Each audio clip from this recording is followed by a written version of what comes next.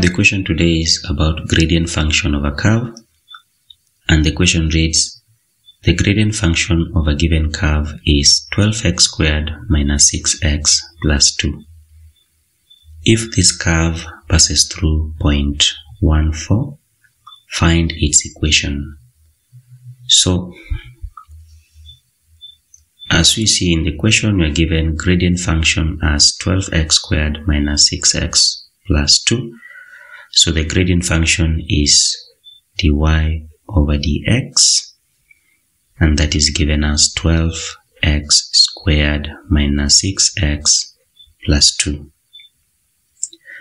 So for us to get the equation of the curve, we are simply going to integrate the gradient function with respect to x. So that means y is equal to, so we integrate 12x squared minus 6x plus 2 with respect to x, and this is going to be 12 over 3x cubed minus 6x squared over 2 plus 2x plus a constant, say c.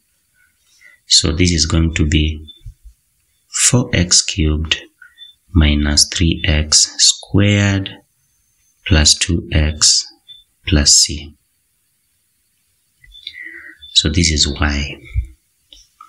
So with this is not yet the equation until we find the value of c.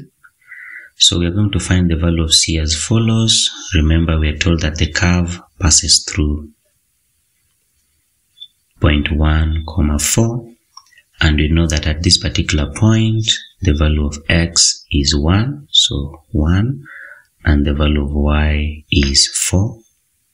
So substituting the values of x and y in the equation, we are simply going to have, so y is 4, and then the right hand side we will have 4 times 1 cubed is 1, so that is 4, minus 3 times 1 squared. Remember, x is 1, so we have 3 times 1 squared, that is 3, plus 2 times 1, that is 2, plus c. So when this is worked out, you realize that c is equal to 1. So given the value of c, we come and substitute it back in the equation. So we have y is equal to 4x cubed minus 3x squared plus 2x plus c, but c is 1.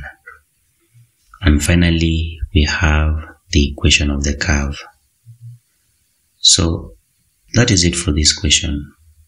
Thank you for watching. Hope to see you in the next video.